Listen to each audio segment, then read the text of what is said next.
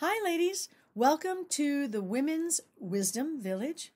This is a weekly or nearly weekly gathering I host here on Zoom where we explore and discuss how myth, story, and archetypes can help us get a big picture view of what's going on in our lives and in the world. If you're watching this particular video, this is a re-recording of the original Women's Wisdom Village evening on June 14th, 2020. We had some technical problems with the camera, so I promised the ladies I would re-record it so they could watch it again. At any rate, this is where we are, looking at a mythic view. So a mythic view of the world can help us see where we've come from, where we are, and where we might go. It can help us see the historical arc of human troubles, pain, and ultimately transformation. Myth shines a light on the common denominators of the human condition. It can show us the light at the end of the tunnel and the positive possibilities of change.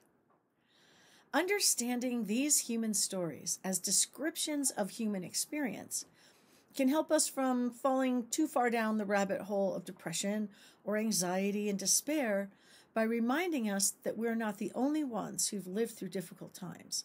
And myth shows us that even goddesses suffer. I'm Dr. Andrea Matysek-Slominski. That is a mouthful, so call me Andrea or Dr. A.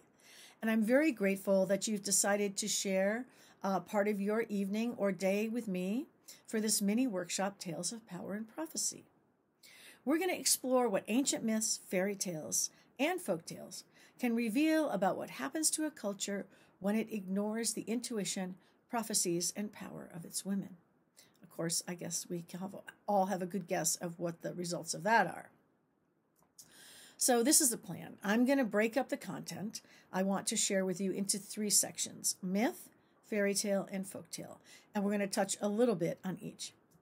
So let's ease into all of this talking about intuition for a minute. We've all heard of women's intuition, right? If you're here in the Women's Wisdom Village, I bet you know your intuition pretty well. Am I right? I know when my intuition rises up, it's almost always correct to some degree, and if I ignore it, it always comes back around to bite me in the butt. Intuition is knowing something before you realize it, or having that deep feeling about a person, place, or situation. The dictionary defines intuition as the power or ability of gaining direct knowledge or understanding without evident rational thought and inference, or the experience of immediate apprehension or cognition, quick and ready insight. I'm sure all of us at one time or another have had a moment where we thought, I should have listened to my inner voice about that situation. I should have listened to my intuition. Well, intuition comes from that deep place within us that remembers our experiences of life and applies that knowledge to our current situations. So let's imagine that our intuition rises up to encourage a choice or a decision, or the opposite, to warn you about a situation. The facts of the moment and your reality support your intuitive feeling. If you speak it aloud, are you prophesying about your future? If your intuition rises up about something in our culture and you speak it aloud, proclaiming an impending problem or a breakthrough, are you prophesying about our possible cultural future? Where does intuition arise from? Well, Carl Jung would say it arises from the self with a capital S. The self is the central construct of our whole being in archetypal psychology. It's the fundamental framework of who we are. It's the place that's our deep center, encompassing the connections of our conscious and unconscious mind to the physical world of experience and to the collective unconscious. The self is the center of the psyche, the Greek word for soul, mind, spirit, one's life, or even the animating principle of life.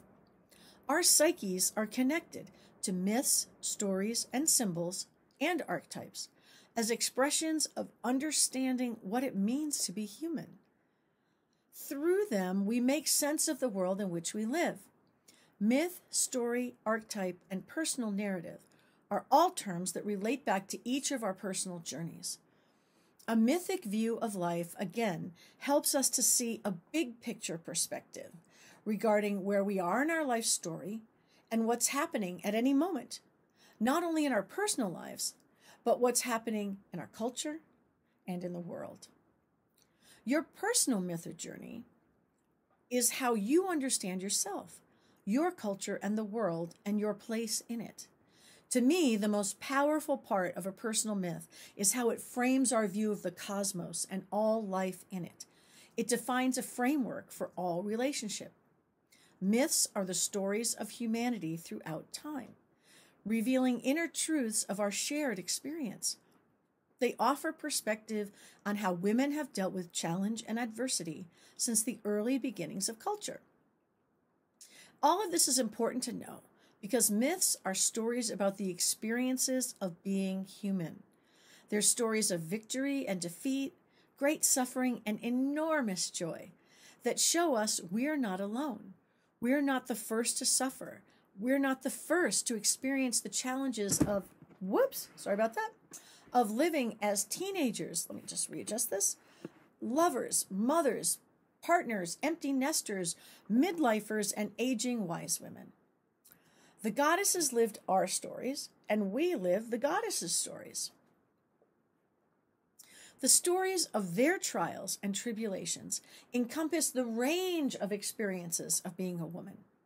We are not the first women to be dismissed, usurped, degraded, misused, gaslighted, and disregarded.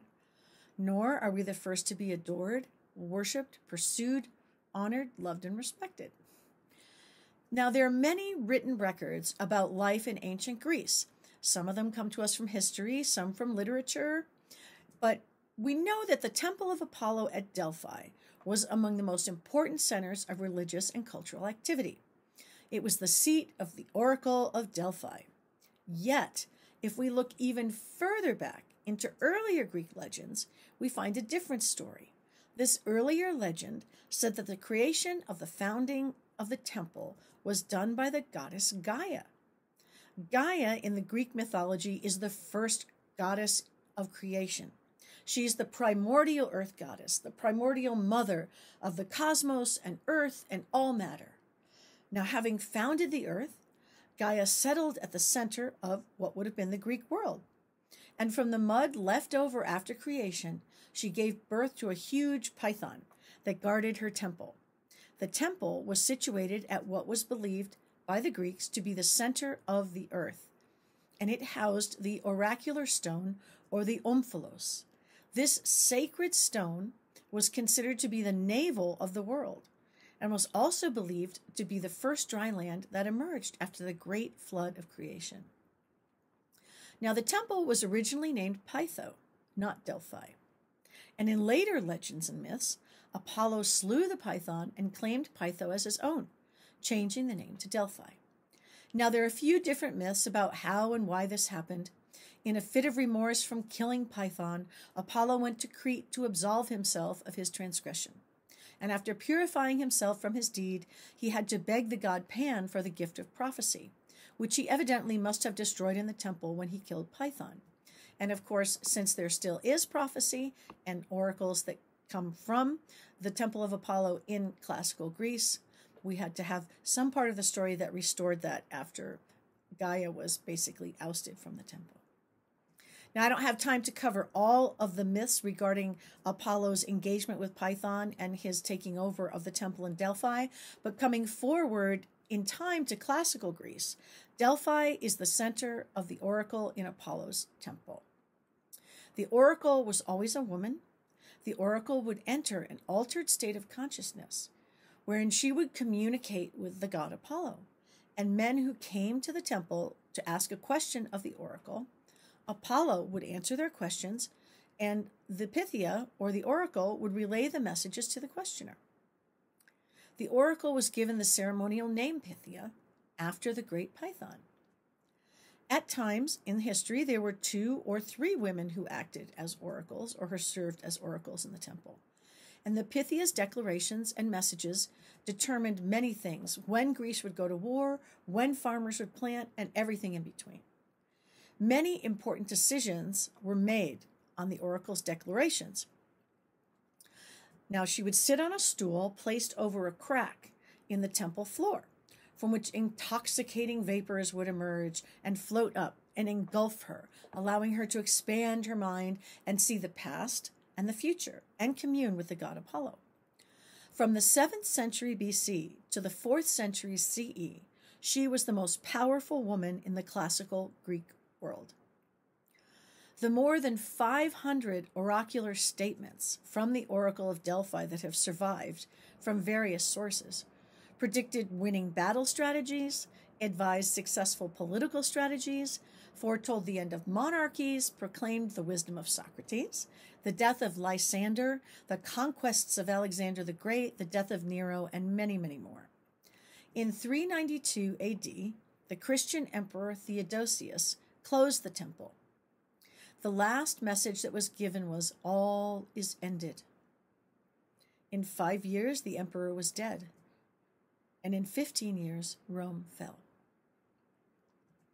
Now, from the beginning, the oracle was tied to the primordial feminine, to Gaia, the mother of all. The Pythia used her trance-induced intuition, imagination, and mystical access to some kind of direct universal knowledge to guide individuals and nations for centuries. The original mother goddess, through the consciousness of women, Greece was advised from 1400 BCE, if we validate early legends, to 392 AD.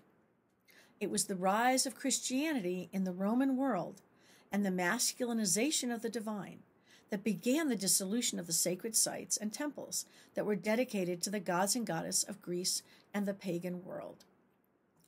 Is it possible that the hallucinogenic, mystical, altered mind state that the oracles experienced tapped into that deep place in the collective psyche where time doesn't exist and all things are simultaneously?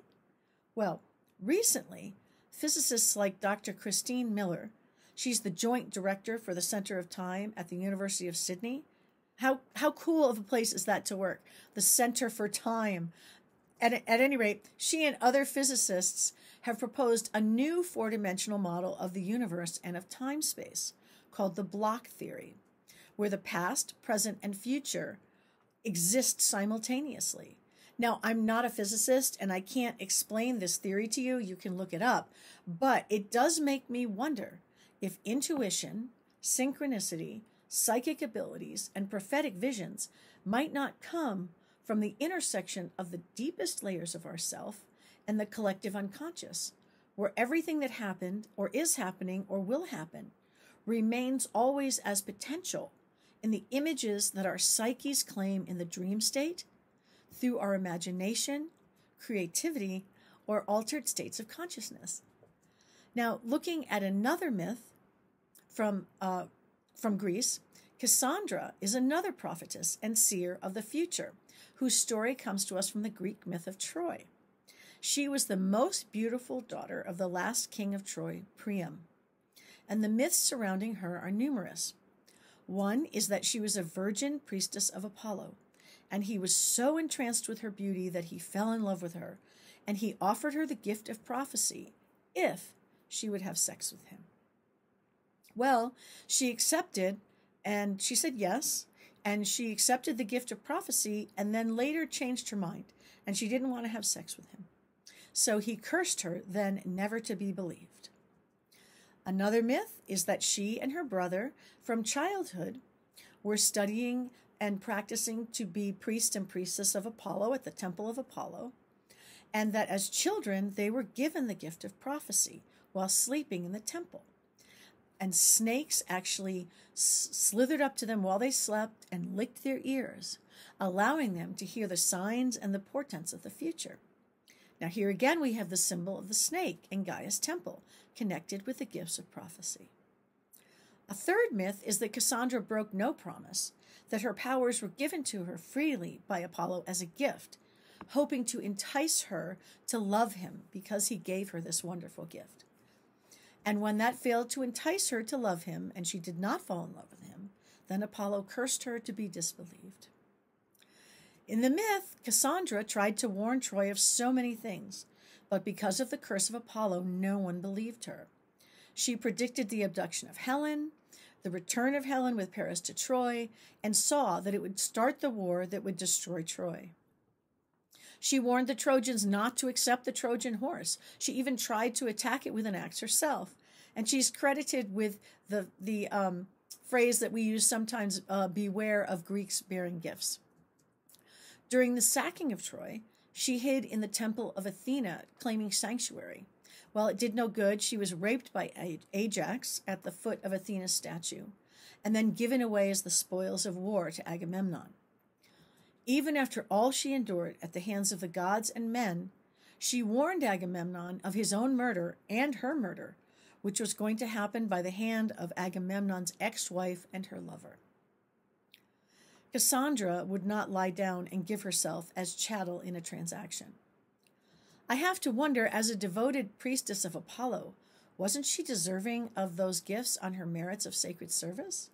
Or if it was a gift of childhood, when does a woman get to have sovereignty over her body without being punished? So what is Apollo's curse, and what does it have to do with us? Well, thinking about current events, how many women telling the truth to power have men in our male-dominated patriarchal culture and capitalistic industries worked to discredit? How many women have powerful men labeled as mentally unfit, liars, deviants, and sluts for not going along with the status quo? How many women have tried to speak truth to power about rape, abuse, and misogyny to be silenced or not believed? And what of the women who launched #MeToo and #TimesUp? What of all the women who added their testimony, putting their stories of humiliation, abuse, and rape at the hands of the conquering heroes of our time into the temple of public commerce to be battered and abused again? Yet the truth comes out. Troy burns and men fall from grace. It also makes me think of Greta Thunberg. If we look at her work through the lens of myth, she is serving Gaia. She's like a young priestess, honoring and trying to protect the earth in the way that she knows how, while warning us at the same time about what is to come if we don't take action. Does this make her a prophetess? How many have tried to discredit her and her movement from all around the world? Are all these women Cassandra? To know something deep in your being with your intuition and experience, with facts and the truth, and then to speak it, and then be silenced, discredited, reviled, called crazy, humiliated, gaslighted, or violated, is to be Cassandra. True to herself and her gifts until death, Cassandra also suffered. Now I want to shift to the world of fairy tales. One of my favorites for its power and its message of awakening for women is Bluebeard. Do you all know the tale? Well, let's briefly review. Bluebeard, I keep saying that, Bluebeard was a rich man with a fine estate, but was very unattractive, and he had an ugly blue beard. He wanted to marry, so he hosted a week-long party for a local family to entertain and woo their daughters. He really didn't care which one the mother offered him to marry. The older daughters didn't like him, but the younger was impressed with his wealth and the parties and thought, well, maybe he isn't that bad looking. He'd been married many times before, and no one knew what had happened to his former wives. So the younger daughter married him, and she moved into the castle. And a month later, Bluebeard had to leave on business for 6 weeks. He told her she could do whatever she wanted. She could have her family, her friends come and stay, throw parties, banquets, spend money, whatever she wanted to do. He gave her his key ring with all the keys to all the storehouses and treasure rooms, and he told her, "You may go into any room you want." But then, showing her the smallest key on the keychain, he told her, "Whatever you do, do not open the door that fits this key." She promised she wouldn't, and he left. Well, weeks later and many parties, the bride and her sisters were going through the castle and all the doors. There was treasure and all kinds of good things behind the doors. At last, she came to the final door that fits the key, and, unable to stop her curiosity, despite Bluebeard's warning, opens the door to find the former wives murdered blood and bones and body parts everywhere, a horrible, grisly scene. Frightened, she drops the little key on the floor, picks it up, and quickly locks the door. But there's a blood stain on the key that won't go away, and it keeps weeping blood. No matter what she does, no matter how she cleans it, no matter what spells or herbs she uses on it, the little key keeps weeping blood. Well, Bluebeard returns and notices the little key is missing and knows that his wife has seen and been in the room. And he declares he will murder her too. It has come her time to die. Well, she throws herself at his feet, begging for mercy. And she begs him for a moment to say her prayers before she dies. And he acquiesces and gives her 15 minutes to prepare to die. In this time, her brothers who were coming to visit arrive just in the nick of time and kill Bluebeard just before he slits her throat. And she inherits all the wealth and lives happily ever after. Fairy tales, because they deal with characters that are broad types, such as princesses, princes, the old woman, the young girl, the witch, the good mother, the evil stepmother, the wise old man, and so forth. All of these characters present as types, always with the same attributes, and have very few distinguishing individual traits, like an ordinary character would. They represent archetypes, images of human experience. We understand them through their image as aspects of our deeper selves. We all have some of these fairy tale characters within us. We are all the princess, the witch, the good mother, the bad mother, the sister, and so forth. They tell the story of how we learn to reconcile aspects of our personal power and agency through the process of awakening and growing into a new level of self-understanding and life. Each of us has what is called our shadow side. It's the parts of ourselves that we don't like, that we want to ignore, deny, or repress. It can be the self-negating energies that keep us from becoming all that we are meant to be. Bluebeard represents, or is an image of, the shadow that lives in all of us, that wants to lead us down the path of self-destruction. A dark energy that's stalking our inner self, that is attempting to keep us trapped within the confines of numbed acceptance or of limitation, and that threatens our lives to keep us from opening the door to empowered self-discovery. The pull to despair, darkness, and self-destruction is balanced by our intuition, our insight, our endurance, our creativity, and our potential in our engagement in relationship. By opening the last door with the smallest key, we gain the biggest insight. We choose to see.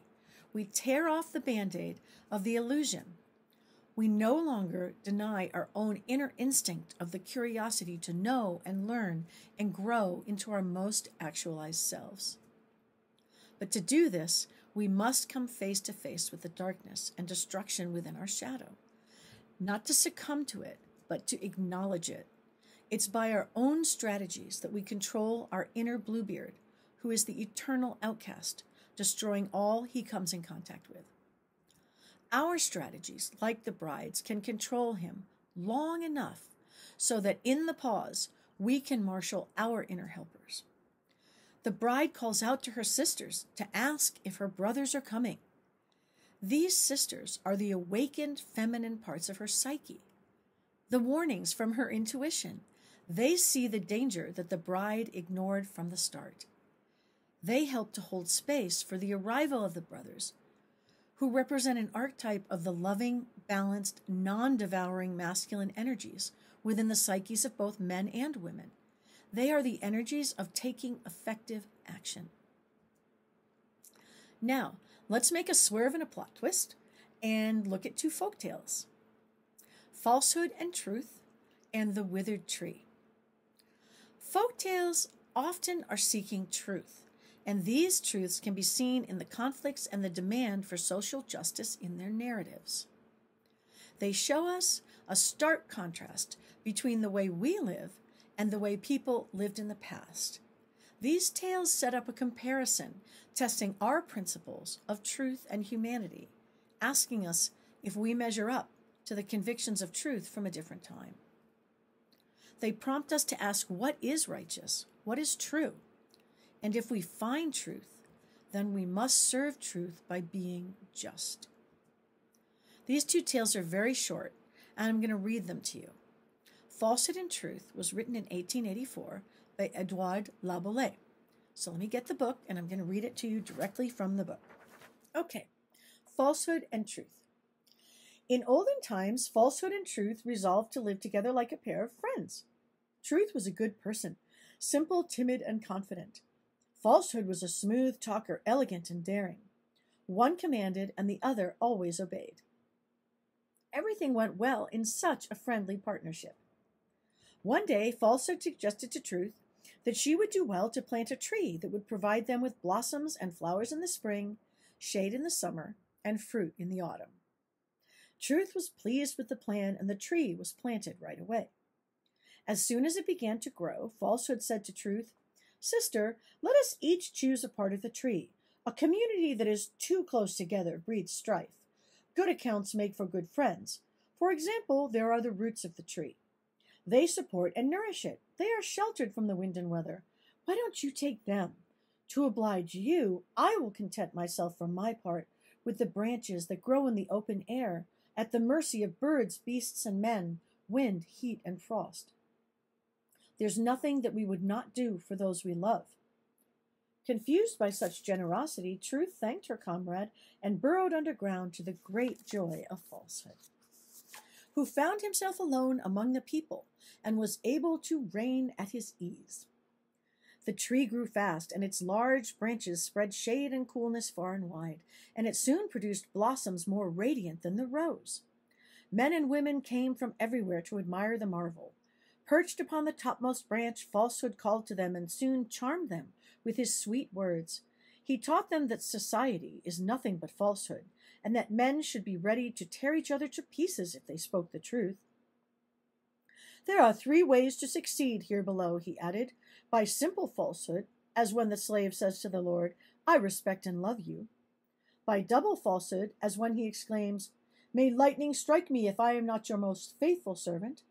And by triple falsehood, as when he repeats, 'My wealth, my arm, and all my life belong to my Lord,' and then he deserts his master at the moment of danger." The sly Falsehood gave these lessons in a cheerful manner, and supported them with such appropriate examples that everyone who heard them was thrilled by his words. They pointed to those who did not applaud, and even began to suspect each other. For 100 miles around, nobody talked about anything except Falsehood and his wisdom. Some thought he should be king.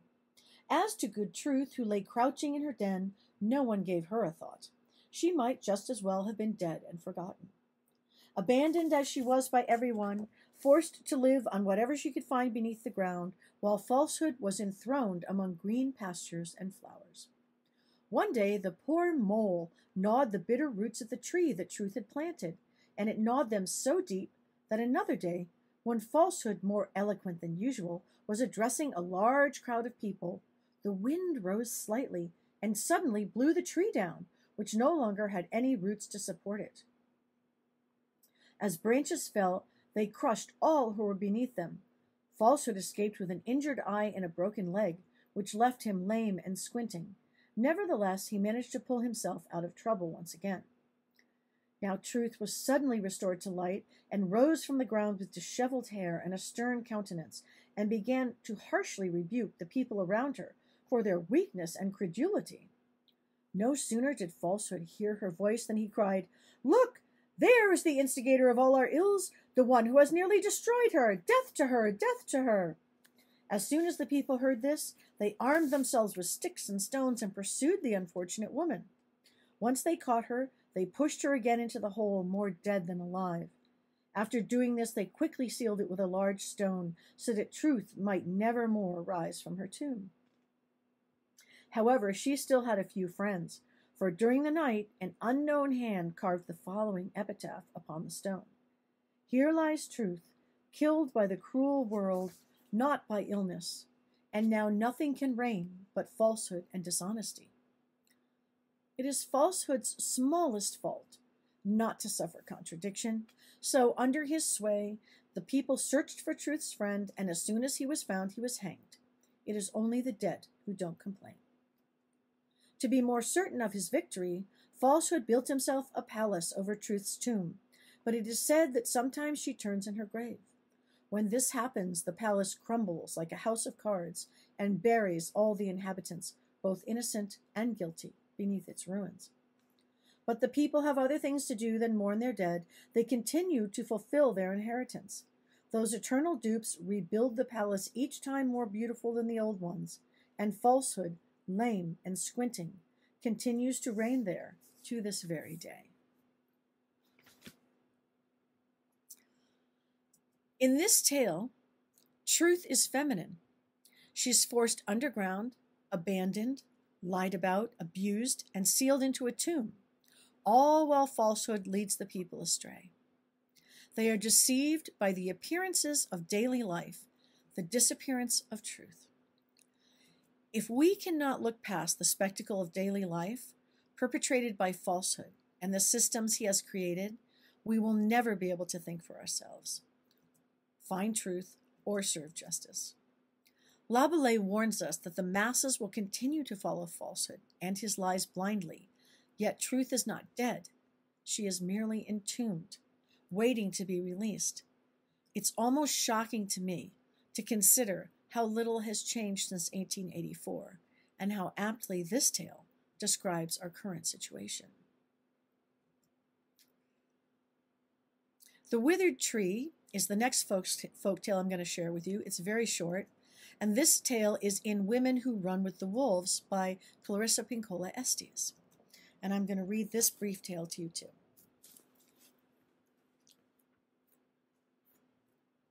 First, I have to find it. Here we are. Okay, The Withered Tree. You can tell I like this book. There was a soul whose very bad temper had cost him more wasted time and loss of good friends than any other element in his life. He approached an old wise man in rags and asked, "How can I ever bring this demon of rage under control?" The old man instructed the younger man to post himself at a parched oasis far off in the desert, and to sit there among the withered trees, and to draw up the brackish water for any traveler who might venture there. And the man, trying to overcome his rage, rode out to the desert to the place of the withered trees. For months, garbed in rose and burnous against the flying sand, he drew sour water and gave it to all who approached. Years passed, and he suffered no more fits of temper. One day, a dark rider came to the dead oasis and gave a haughty glance down at the man, who offered him water from a bowl. The rider scoffed at the clouded water, refused it, and began to ride on. The man offering the water was immediately enraged, so much so he was blinded by it, and seizing the rider down from his camel, killed him on the spot. Oh, la! He was immediately aggrieved that he had been consumed by such rage. And look what it had come to. Suddenly, up rode another rider at great speed. The rider looked down upon the visage of the dead man and exclaimed, "Thank Allah, you have killed the man who was on his way to murder the king." And at that moment, the cloudy water of the oasis turned clear and sweet, and the withered trees of the oasis bluish green, and burst into joyous bloom.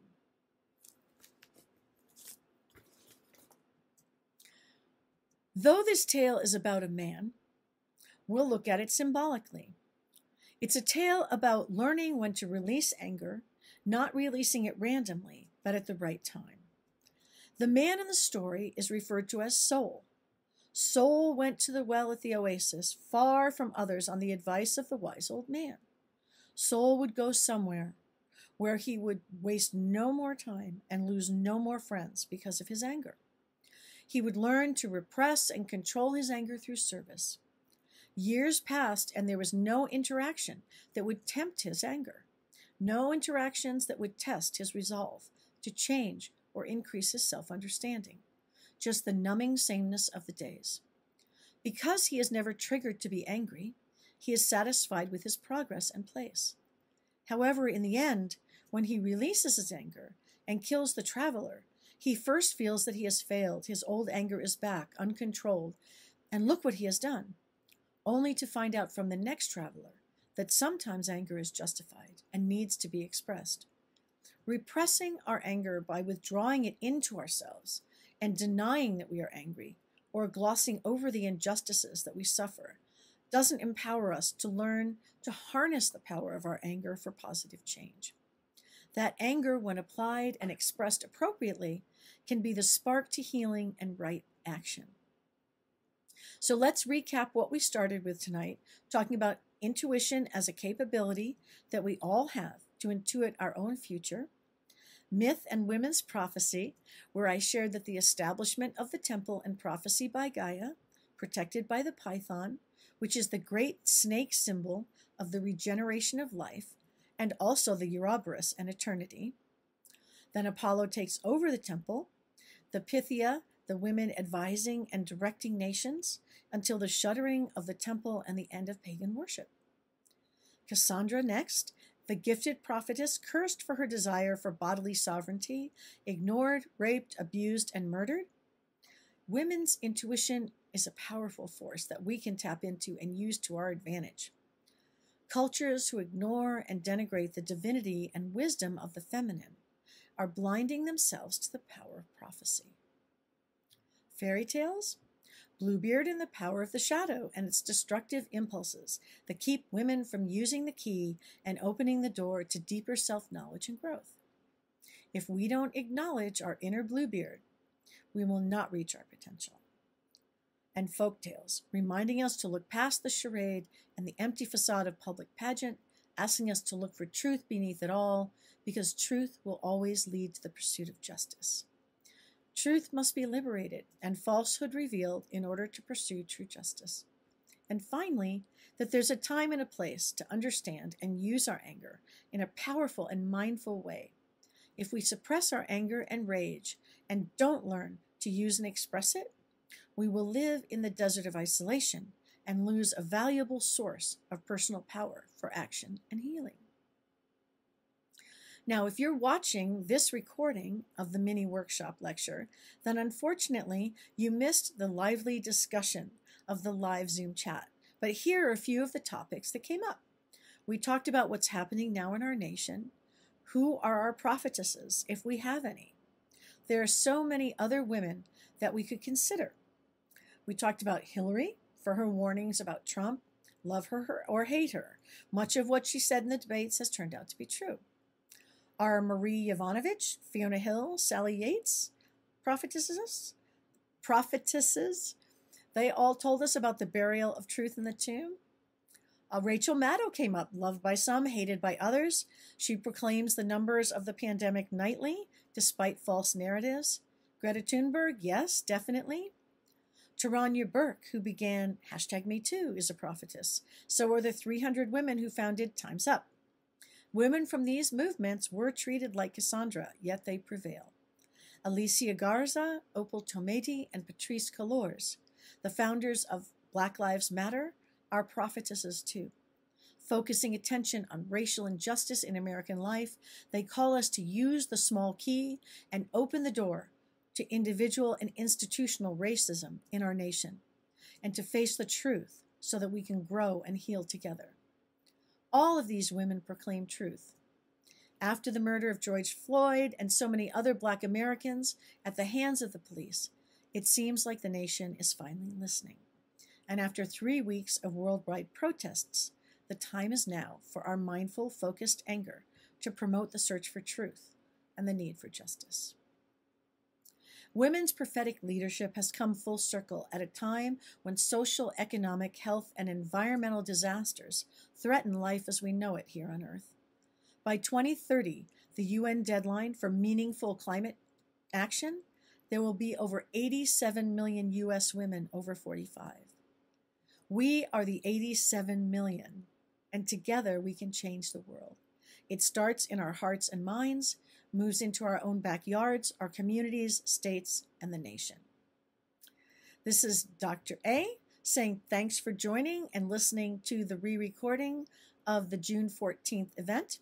If you'd like to join us in the Women's Wisdom Village, you can go to my website at www.draclaudia.com dr.andreaslominski.com and go to the events tab and see when the next event's coming up. They are no-cost support group meetings for women in this challenging time of life during all of these incredible COVID-19 and social uprisings and the hopeful coming of major change to our culture.